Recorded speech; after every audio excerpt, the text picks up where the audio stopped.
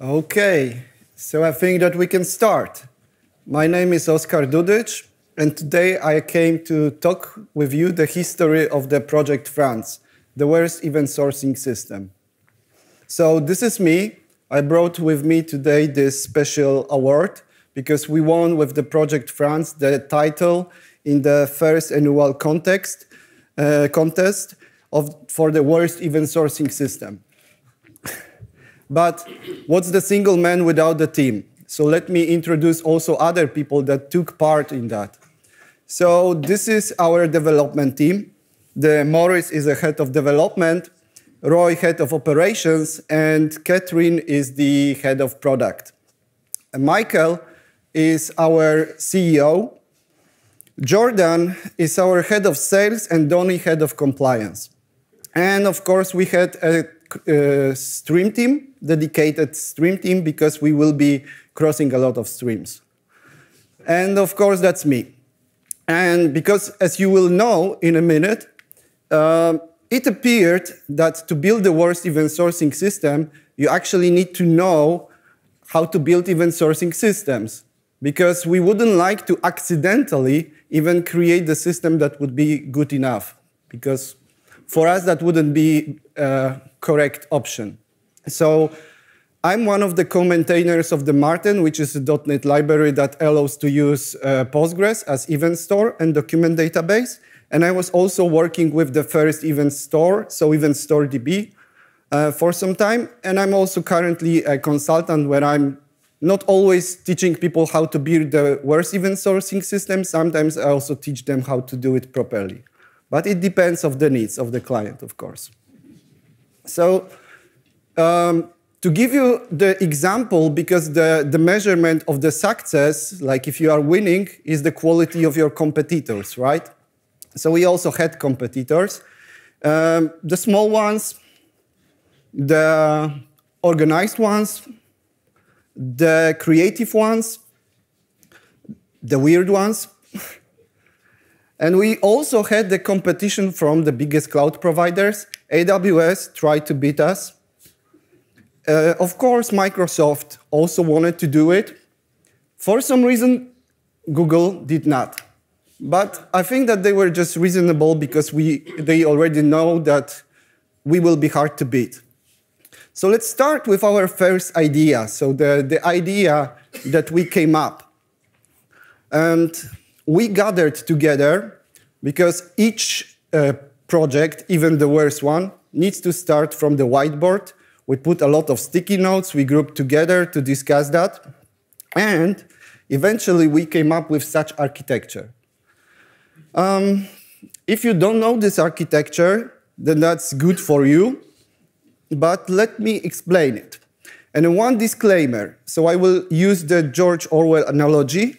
So what is bad for our project is actually good for like a good practice in general. And what's good for our project is actually bad practice. So this will be a bit of twist. But let's go to our first idea. So this architecture might be blurry enough, but so to make it a bit more clearer, then I blurred some of the stuff.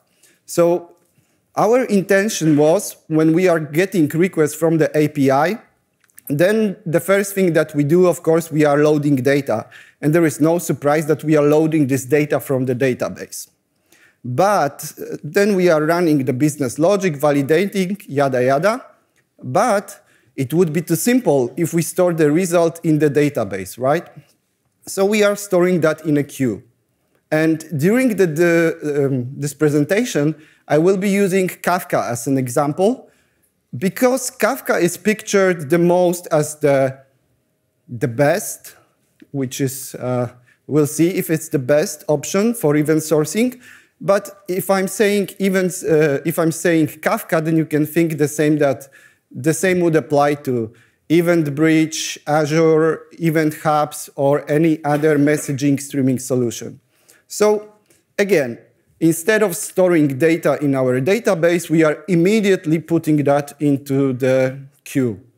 I'm almost sure that you saw that on the internet, right? Because we inspired a lot by that.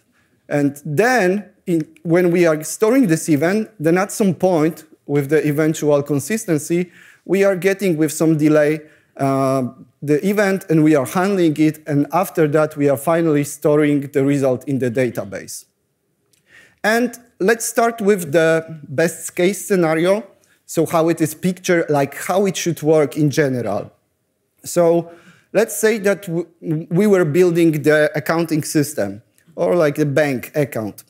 And this scenario shows that at first we are recording one inflow and then we are trying to withdraw twice the same amount of money. So in the perfect scenario, so not perfect for us because that would mean that the system actually works and we, as I mentioned, we don't want that. So the perfect scenario is that we are getting the balance from the database. Then we are appending new events to our messaging system. And then the event is handled. We are updating our state in database. We have updated balance. That's fine. And then when we try to withdraw money, then we are doing the same, checking balance, appending new event as a result, handling it, and finally updating database. And in the end, so the last request should fail because we don't have any money in our account. So we are getting balance, it's 0, we can reject the request. But reality, luckily for us, is a bit different. So let's say what can go wrong in this scenario. So I already mentioned eventual consistency, and let's try to have a look how it can get into this game. So we are getting the first recording, the inflow. This works the same way, appending event, handling it, and updating the balance. But if we are withdrawing the first request, then of course we can withdraw the money, but in this case, we already might have the delay between the event handler is getting the event and another request is trying to run the business logic. So of course, in some systems, that's not an issue. Maybe in some not so critical or without a huge traffic that could work. But our system will be, of course, really high traffic, high resolution, high everything. So in that case, if we are trying to get the balance and the event handler didn't update the state in our database, then we are having the wrong state. So our business logic will be validated against the stale data. And that's as a result, we are appending the new event because the balance wasn't updated. And as a result, if we, with the delay, apply those two events, then we are getting eventual inconsistency. And that's perfectly fine for our case because we want to have the system that looks like it's working, but in the critical parts, it won't be working. So let's check another case. So idempotency. And idempotency is a word that you better watch out when you are saying. But for some reason, we love to say that our systems are idempotent. And idempotency means that if we are handling a specific request twice, thrice, or n times, then it doesn't matter how many times we will handle a specific request, we should get precisely the same result. So let's have a look on our scenario. So we are recording inflow, updating the balance, but in this case, our queues, so any queue, they have the retries mechanism. And those retries might happen for various reasons. Maybe our service was not available. Maybe the queue had some issue. Maybe we had some temporary issue in our code. And then those messaging systems will try to redeliver the message. And once that happens, and if we didn't foresee that, then we might be handling that twice, thrice, or more times. So in this case, the first inflow would be handled twice. And instead of getting $100 on our balance, we are getting $200. And not surprisingly, if we try to handle those two other requests, then the second request won't be rejected, because we are again getting the wrong state because we didn't assume that it might be the case. Of course, we could be using some strategies about handling idempotency, but I can guarantee you that they are non-trivial. And in our system, so our project France, definitely we won't be using them. So we are getting idempotency. And the third case that I wanted to explain you and show why we believed that this strategy and this architecture is a great strategy for building the worst event sourcing system is the events ordering. So this is the department store. And if you have a look on those queues, and if I put those three people, so you can try to guess which of them will be handled first. You don't know. Of course, the only thing about the queues in the department store, and the only fact that always works, is that the queue that we are standing is the slowest one, right?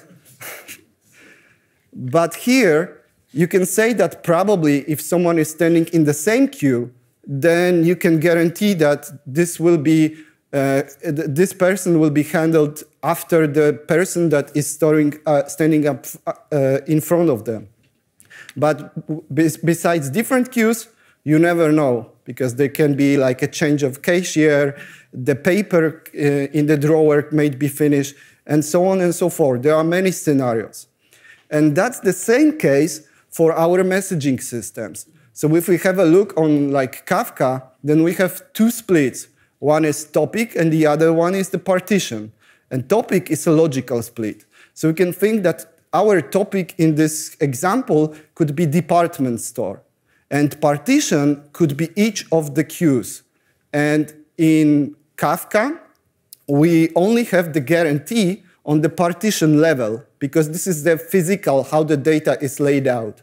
But it's not only for Kafka. Any other queuing systems, like in Rabbit, you can also get the guarantee only for the specific queue, not between the other queues. And of course, that's not a rocket science. We can find a way how to, and find a strategy how to split our topics and partitions.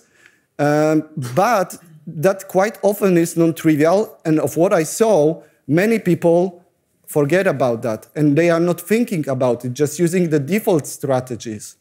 And of course, in the Project France, we also wanted to use those default strategies.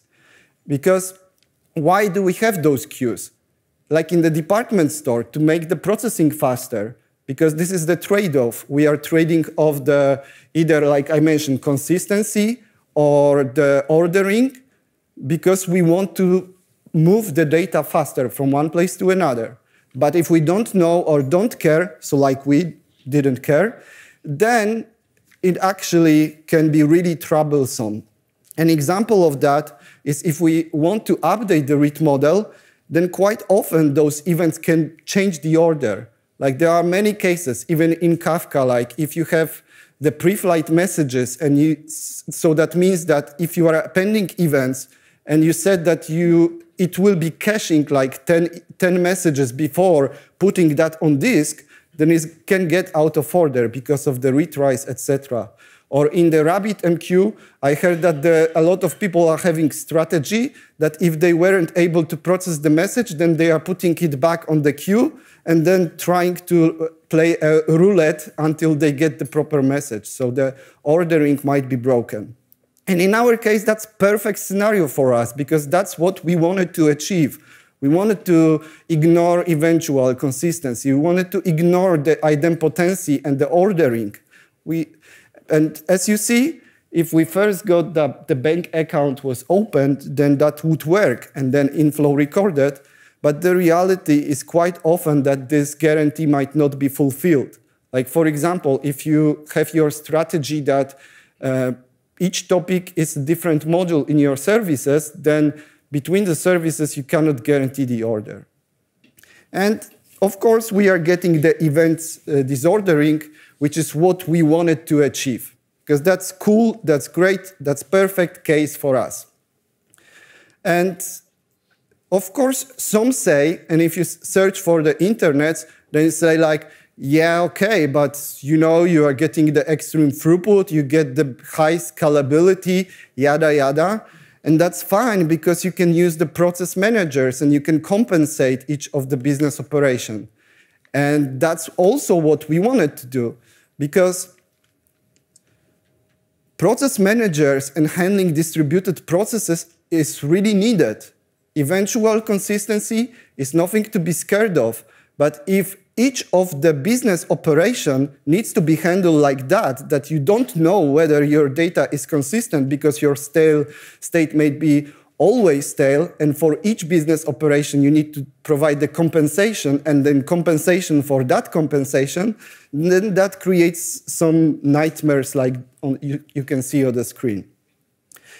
But the worst thing that happened for us after 1 year of development is that Donny, and I mentioned you, the head of the compliance, called me and said like, hey, Oskar, we have a problem. And it appeared that to build the event sourcing system, you actually need to use event sourcing system. And what I just described is not event sourcing. It's event streaming. So the first thing was that, okay, that's bad. How are we going to make and change the transition if we cannot use all of those anti-patterns that I described? But in the end, we thought that wasting 1 year for development can be like a bonus for us for getting the award. So that's fine. So we rolled up our sleeves and we decided that we will continue our effort. And so let's maybe discuss what's actually event sourcing. So event sourcing, in a nutshell, is a really simple pattern. So we have the event store, and event store is a database, actually. And it's focused on the recording and handling our events and getting the granular information about what has happened in our business logic. So the first thing that we need to have is the command, so the request, the intention to do something. And that should be business meaningful, like withdraw cash from ATM. Because if we don't have this clear intention, then we won't know how to record the meaningful event. But essentially, that's still a request that will probably came through our web API, so nothing different from our regular approach. And the first difference that we have is that we are not getting the data from some cache, from some other database, because the only state that we have in event sourcing are our events. So we are reading all the events for the specific stream. And the stream is like a representation of record. Once we got those events, then in memory, we are applying them one by one to get the current state, or being precisely state at the certain point in time. And once we have it, then again, there is no difference to any handling of the business logic. We need to validate, we need to run the business rules, etc.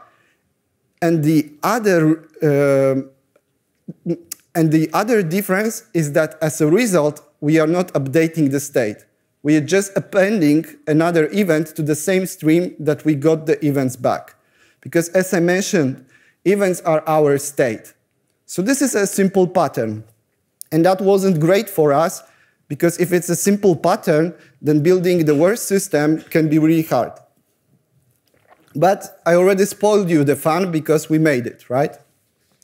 So does that mean that we cannot use Kafka? Did someone lie in the internet? That's not possible. That's not happening, right? So let's think how this confusion came from. Because when we are describing event sourcing, then most of the resources are starting that event stores are append-only log. And hello, Kafka is an append-only log, right? That's correct. But, and essentially most of the implementations or event stores are append-only log. So in that case, people are not lying.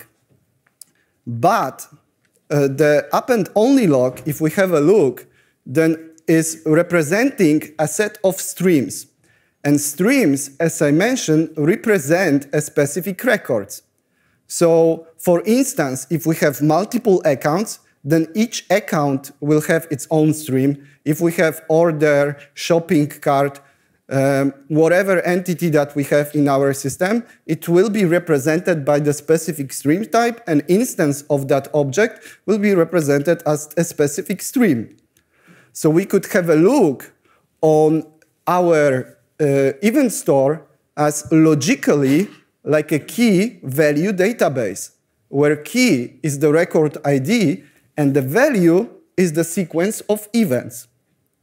And if we think about it like that, then it's much easier to reason what guarantee we can expect from event store, because if it's a key value database, then we can expect the similar guarantee that we have from any other key value databases, right? And as I mentioned, one stream, one record, almost, most of the time. So maybe we could use partitions from Kafka, because it looks almost like a stream, right? So remember loading events. In Kafka, you are subscribing to events. You are not loading them. There is no API, and in any other messaging system, actually, I didn't saw such API. Of course, you can do some tricks with your code and made some wrapper around subscription, but yeah, it's still the case. And this is the screen from the Kafka block, and it appeared that in Kafka, in total, we can have 200,000 of partitions. So if we try to put a stream as a partition, then how many records we could have in our system? 200,000, right? So usually people are putting like more than one record inside the partition to went through that, because I'm sure that if you try to build like 200,000 partitions in Kafka, then it wouldn't be extremely performant. But then, if you try to load that data from partition, then you would be loading not only your specific record, but the huge set of other records, right? So, does anyone recognize that? What's that? Anyone is using databases here? Yeah, Dennis, what's that? Oh, I don't know the answer. That's write-ahead log. Or if you're using MS SQL Server, this is the transaction log. And in the middle, in each database, relational database, even RavenDB that there is there, you can go there and ask them, is built like that. As a centerpiece of each database is the write-ahead log or transaction log, which is the log of all operations that you have. So insert, update, delete. It's getting first into this append-only log, and then building the tables, updating, inserting data. So from the perspective of the database, like tables are read models, actually. And we could build it in the same way. So event stores are also databases. So if they technically are write-ahead log and you can put events one after another, then that doesn't mean that the logical split is different. So again, log, physical split, streams, logical. And that's how, for example, even StoreDB is built. It just builds from scratch. You just stored zeros and ones on the disk, like in any other databases. Or you might implement it like in Martin. So for example, keeping all the events in the specific tables, because keeping data as, for example, JSON-B, and other information as regular columns, because all those metadata will be the same for each of the event. And let's have a look on the last, and this time optimistic case, so optimistic concurrency. So the final piece of making sure that we are making decision based on the latest state. So optimistic concurrency works like that, and it's not only about event sourcing and event stores. I really encourage you to use anywhere with any databases, because any database can handle that. So it works like that. When two requests that are happening in parallel at first want to access the state, then they are getting also the version of the specific state. So in event sourcing, it could be like the number of events you have in stream. And then, if you are sending that I want to append new event, then you can say that the version that I saw is version number 3. And database can compare if it's the same as they have in database. And after that, if those versions matches, then the save is made and the record, in this case, event is appended. And then, if someone tries to run after that and send that I made my decision based on the version 3, then database can say that, no, no, no, the version now is 4, so your save shouldn't be made. And actually, all of that, so atomicity, optimistic concurrency, reading your own writes, creates a rock-solid solution. So in event sourcing and event stores, we get a really strong consistency on writes and all the guarantees.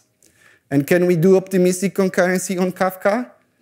Maybe in the future, but I know that the font is not great, so I will read priority minor, resolution unresolved, assignee unassigned, created in 2015, and last updated 2018. No, not a priority. But actually, Kafka is OK. Is there anyone from Confluent here? No. Then that means that I might be still a speaker on the Kafka Summit next month. Because I really like Kafka, because it's a really good solution. And as I said, I'm using Kafka just to point, because most often it's picture like, yeah, just use Kafka for event sourcing. Because Kafka is a good tool, even great tool, but for event streaming. And it also plays really well with event sourcing, because we can put as the event source our event store, so database, and then forward and use Kafka as an integration between our services. So event sourcing is about recording and storing business facts and making decisions based on them, so about durability and the quality of your data. And event streaming is about moving data from one place to another. And that's the main difference. Even though all of that sounds similar, but really it's actually not. So, OK, I think that I bored you a bit with all those technical details. Then let's get Jordan. And as I said, Jordan, I told you that it's head of sales, right? But actually, it's our hype manager. As you can see, Jordan is able to deal really well with people. And Jordan prepared the strategy for our product. Because you already know that building event sourcing system, you don't need to drop those guarantees like strong consistency. You can be still sure that you are making decisions based on the latest state, which is challenging if you want to build the worst event sourcing system, right? Because it's actually not that simple as it seems. So we needed to do some tricks. So we wanted to build something like a Revolut, because we wanted to have like the good matching of the domain, just to show people that we care about that. We don't. And of course, we wanted to be kind of also like a Salesforce, exposing APIs, API first, etc. And we also wanted to be like a Uber. But no, we don't want to run taxis, but we just want to be running our business for like 10 years and still not be profitable. Yeah, it's a good strategy for the worst system. And we also wanted to use all clouds, like all. If there is any new today, we will use it, right? Multi-cloud is the goal. And we also want to be on-premise, because why not? Like I heard like DHH is saying that we should all be on-premise, right? Then we will also be on-premise. Why not? Why not? And we will also use blockchain. Blockchain? Sorry, that was our initial strategy. Gen AI. And all of that is creating a ticking bomb. And ticking bomb is something that we want to achieve because we want to get a lot of money. And thanks to this money, we can be cheating our stakeholders, like, we are really busy. We are building a serious product, serious architecture. When this will be ready? Soon, soon. And of course, at some point, even the most polite, I wouldn't like to use other words, stakeholders would realize that we are cheating. So we need to do more. So this is Maurice. As I mentioned, Maurice is our head of development. And our strategy will be to build our own event store, right? Because that's what we are doing. If we are choosing new project and we want to build a new project and use as a database, relational database, then we are saying, let's build new relational database, right? No? But for event store, that's a common case. And I even went to NDC Oslo 2 years ago. You can check that on internet. And I show you how to build event store in 1 hour. And actually, most of that I built in 25 minutes, and then I was doing lame jokes that you heard like today, right? I mean, no, this was much more technical. But I just did a social proof, right, for our stakeholders. And so why is it building our own event store so hard? So let's say that, as I mentioned, we want to be multi-cloud and on-premise. Then that means that we need to support either cloud-native databases, which are quite often non-trivial, and we need to also support, like, for example, Postgres or other database that we can run on-premise. And we, of course, want to start, because we are here in the NDC, so we start with the .NET technology, but we won't stop on that, because we will also write our API to support also Java and Node.js. But why? And because Michael told us that it will be much easier to get more people to build the event store and handle and create our services. Because each service can be run in a different technology, it will be easier to hire. Maybe that's some strategy. Maybe not only for the worst event sourcing system, but that will actually mean that we will start with a simple event store, but we will need to maintain all the implementations for all those other services, right? And that's quite common the case. And architecture.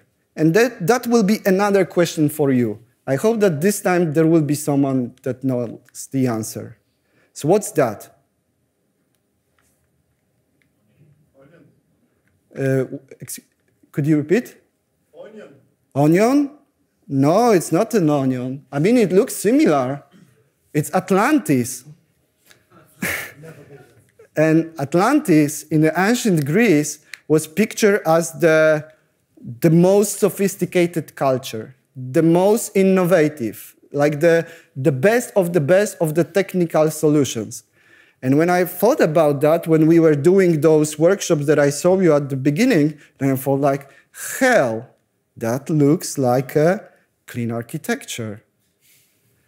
So we decided that we will use the clean architecture because it looks like a maze, it looks like an onion, and do you know how Atlantis has finished its lifetime? Then he's told that he's never been there. He's not lying. And Atlantis sank into the ocean eventually. And that's perfect case for our scenario, because we want our project to eventually sink. But if they are here, like, are there any like a clean coders? Cool. Then Dennis could say, like, yeah, we can use use cases, right? Because use cases will allow to focus on the domain, on the business, etc. And if Dennis told that, but he didn't, then he would be actually right. But show me the use cases on those screens. I just took it from one of the clean architecture code, like the picture. Of course, you can implement clean architecture differently, but that's the most common case. Like you have the persistence, and then you have like migrations, translators, and infrastructure, events, tracking, validation, yada, yada. So this is a perfect scenario for us because we want to make stuff complicated, mashed together, hard to maintain, and we want to be circling around. And CAP theorem. We also are aware of the CAP theorem because, as I said, to make something worse, we need to be sure that accidentally we won't create the proper system, right? And the CAP theorem is saying that we cannot have the system that is both available and consistent. And also, we are also including the network partitioning, which means that we won't be losing data on the traffic. And I mentioned you that we have the strong consistency in event sourcing. And we have optimistic concurrency. We know that if we are making a decision, then we are making it based on the latest state. But that's not the case for the read models. Because quite often, not in all solutions, but for read models, we have this eventual consistency. And also for the communication between services, we have that. And that's fine. But we can do a bit of magic to spoil that, as I mentioned. Eventual inconsistency. We can have events disordering. And we can have idemnotency when our business and read model can be broken. So that's good. That's good. And network partitioning, I already mentioned that we will be doing multi-cloud and on-premise. See how Roy is happy when he learned that he will be needing to hosting that. And delivery guarantees, so exactly once delivery, like a holy grail, like all solutions like Kafka, like Pulsar, like any streaming solution is saying that if you publish message, then you will get it exactly once. But let's have a look how it is in reality. So if we are appending, like storing state, and at the same time trying to append new event, then it might be that we stored the data in database, and when we publish, then our service crashed, and no message will be sent. And then we are getting inconsistent state potentially. Then, even if we manage to send it, then our queue may crash. Like actually, that happens, really. It might be the case that it didn't crash, but maybe retention policy just kicked in. Like the default retention policy for messages in Kafka is, I think, 2 weeks. And then delivery might be crashed because our service might not be available, maximum number of retries has been reached, or any other reason, like even bug in our code. I mean, we don't do bugs, but we will in France, right? And then if we even get the message, then we might have an issue and don't store the message. So in general, getting at least once guarantee is really hard because of that. So because all of those cases in the meantime can just fail, which is good for us. So we could use outbox pattern, but we won't. And let me tell you why. Because outbox pattern means that you are storing in your database your state update together with the message in the same transaction. So either both state and message are stored at the same time, or none of them. So when you store that into, for example, some table with the messages, or if you are using event sourcing, you just appended the event, then there is either some process that continuously tries to pull new messages and forwards them, or you can use some CDC, so push-based notification and forward them. And all of those messaging systems have built-in retries, so they will be trying to continuously retry and reprocess that. But that creates the idempotency, because it's not that someone wants to spoil our system like we did in France, right? People build those retries to make the processing and ensuring that once you send the message that you will get it. But technically, that means that you want, like, the exactly once the delivery is impossible. Only at least once. Exactly once processing Yes, if you handle that on application side, which we don't intend to do.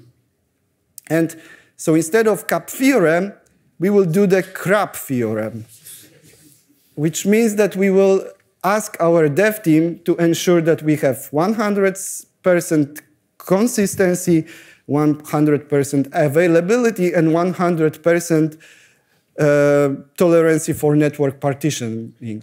I'm sure that some of you heard that words from your managers, right? I did. And speaking about the managers, so we already know that we can build a product model that won't help us to use event sourcing. We can use some strategies in architecture to make that harder, but that's not enough. So we wanted to do the product design. And unfortunately, the next obstacle to win the worst event sourcing system title is that actually events are helping in running your business process, because those are screens from event storming, event modeling. Anyone is using that? Yeah, some of you. So for others, I really encourage you to check that. I mean, at least if you don't want to build the worst system, right?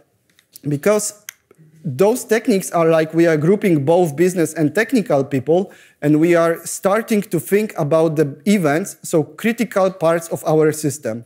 Because events are technically both like showing the what's happening in the business process, and they can also be mapped to the technical messages. So that helps to streamline discussion between business and technical people.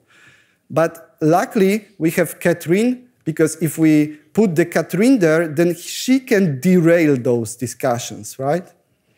And we can have a skewed modeling. So for instance, we can use the pattern like CRUD sourcing. CRUD sourcing is like we are doing CRUD, but on events. So instead of having events like transaction initiated, payment method selected, payment confirmed, fraud transaction detected, we will be just storing transaction created, updated, deleted. So because of that, we will be losing one of the biggest benefits of event sourcing, so having the granular business information about the process, but flattening that to just understanding of created, updated, deleted, and then the subscriber will need to try to guess what has changed. The other pattern that we want to use is the other way around, so property sourcing. Instead of having a single event, like for example, user personal data updated or refined, then for each of the property of this event, we will provide a dedicated event.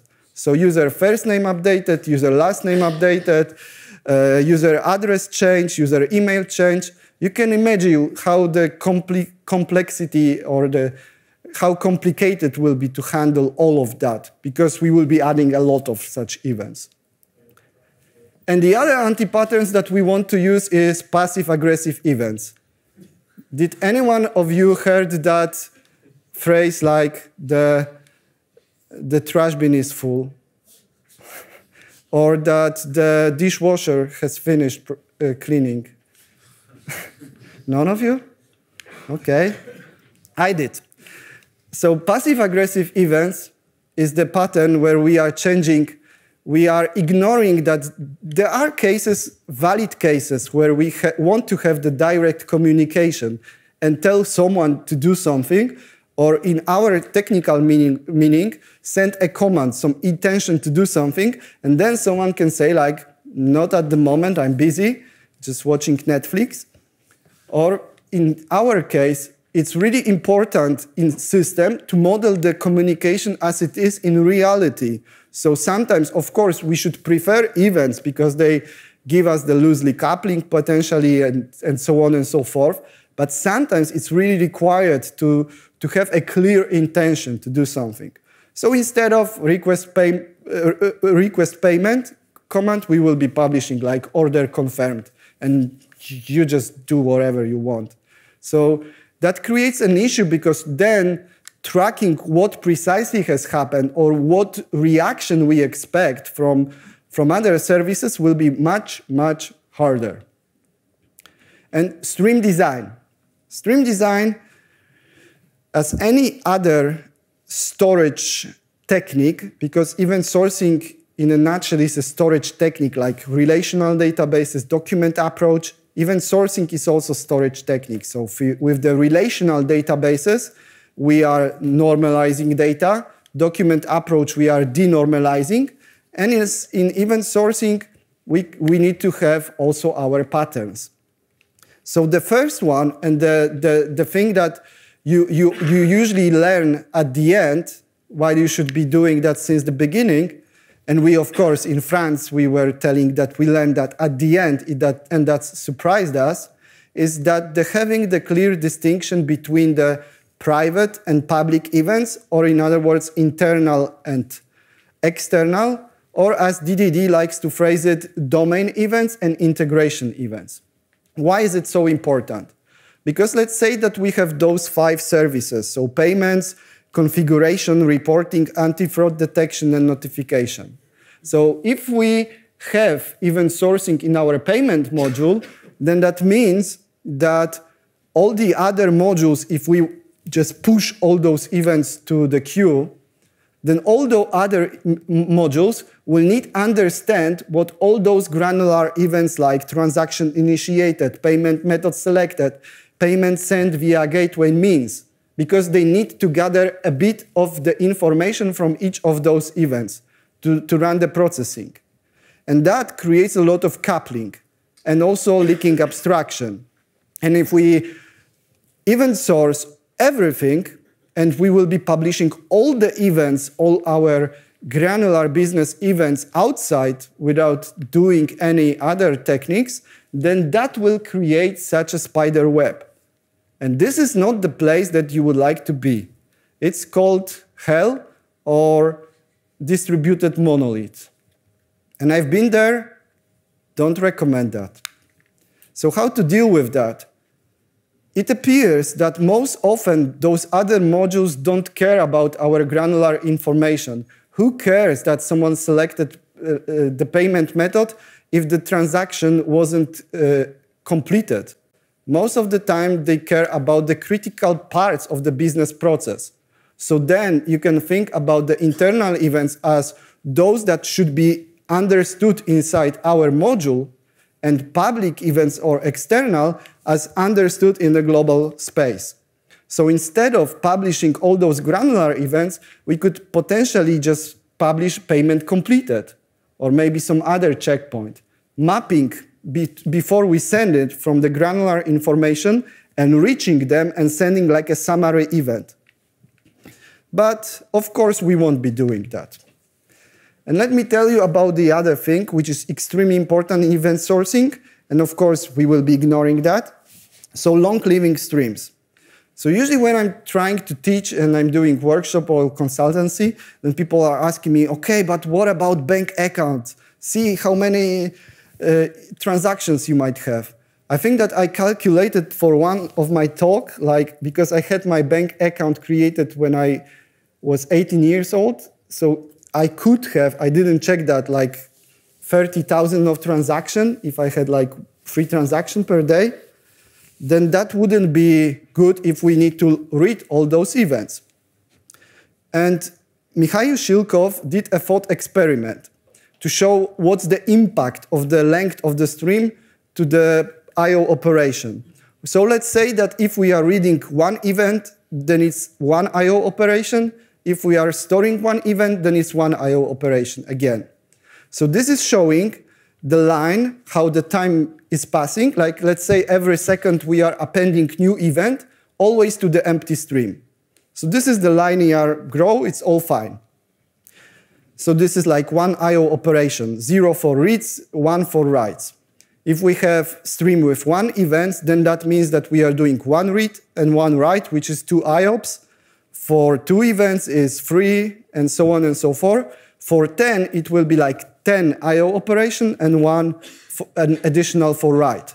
But if we cumulate how to get to the stream that have 5 events, then actually to get to that point, we need to do 20 I/O operation. And for 10 events, it's 65. So as you see, it starts to escalate. And that's also visible on those diagrams. The blue line is for 1 event. And here, the green line is for 10 events. And it's still like a linear growth, a bit worse, but still sounds manageable. For 100 events, things start to escalate. And I will show you for 1,000 events. And you might not see that, but those previous lines are at the bottom. So that clearly says, I mean, event stores are doing better. It's not a real thing. Like this is like a real, reading each event is like reading one IO. They are optimized for that. But still, it clearly shows that the longer stream you have, the slower it gets. So no issue. We'll use snapshots. That's the most common answer for that. And of course, that's what we did, because that was good for our project, but not necessarily a good practice. And let me explain you why. Because if we try to do the snapshot after each event, so store our state somewhere else, then it means that we are potentially doubling the size. So if we start with that, then at some point we realize that, okay, that doesn't make much sense. Then let's try to do it every some period of time. And then we can read the snapshot and all the events that were appended after the snapshot was created. But how to define how often is enough? Like every 10 minutes, every day, every 10 events, every hour, or specific event type? I can tell you that you definitely will be wrong about how often is enough. And usually, it means that in the case, like for example, Breakfinder, if you are building a commerce platform, then you will have the biggest number of events registered. And then everything will fail. So it is like a HDD pattern, which is like hope-driven design. Because we are hoping that we will be right, but we won't at some point. Because snapshots are cache. And we all know that if you try to solve an issue with a cache, then you have 2 issues now, right? And that's what Roy told me, at least. So we could do closing the books. And closing the book means that we are, instead of keeping a long stream, then we might realize that accounting doesn't work like that, and we are having like a closing accounting mouth and opening a new one. So instead of keeping a long stream, we could keep and break it down into streams instead of account to accounting month. And then for each month, we will get another stream and make it more manageable. So see, this is like each stream would start with the accounting mouth open and all those that were closed with the accounting mouth closed. And that creates usually the manageable size of the stream. But still, did anyone heard about closing the books? Not in the France project. So the final thing is that if that wouldn't be enough, then just to double check, like to do this final touch, the chef kiss, we wanted to build the system to ensure that accidentally people won't find out how to do it right. Because unfortunately, people tend to do things right at some point. Like they learn, they make it better. So we will create the system. So we will take experienced people, opinionated people, like rock-style developers that are experienced but not in those technologies. A bit similar, but they will like say like, hey, it's just like, or why don't you do this one insert, right? And we will also inspired by William Deming. So that means that a bad system will beat a good person every time. And that's what we're going to do. And we also inspired by the Conway law. So we will use Conway law to make our system worse, because we will create organization that will impact and create the worst architecture also. So right now, they are really popular, the team topologies. So of course, we will use them, but in the skewed perspective. So we will create the stream-aligned team that is so cross-functional that they are not good at anything. We will create the enabling team. So the team that in theory should enable, but they will be like, yeah, we are core team, we are busy doing our core stuff, right? And complicated subsystem team, most of our teams will be complicated subsystem teams because, as you know, it's complicated. And the platform team, of course. And we will use SAFE, which is great because at the beginning, when I saw this picture of SAFE, then I said like, well, that's a great joke. Someone make a pastiche of the Agile. And then I realized that this is a real thing. So we use it. And of course, we will use Jira. And we will use the fear, uncertainty, and doubt. We will just use all the best management strategies. And won't people quit? Well, we will use also Peter principle, which means that you are getting in the higher rank until you are reaching the highest level of incompetence. So all people will reach that level. We will be, if they were complaining, then we will move them up, etc., until they realize that they are incompetent and better be quiet. And we keep them busy. In Poland, we are saying that you are running with an empty barrel. So that's what we're going to do. Remember, we will build our own event store. We will use clean architecture. And we will pay them a lot because Jordan will handle that, right?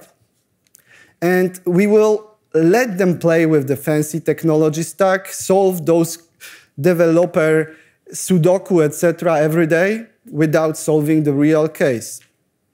And what if all of that won't be enough? Any other ideas? We will hire a consultant. And thank you. That's all.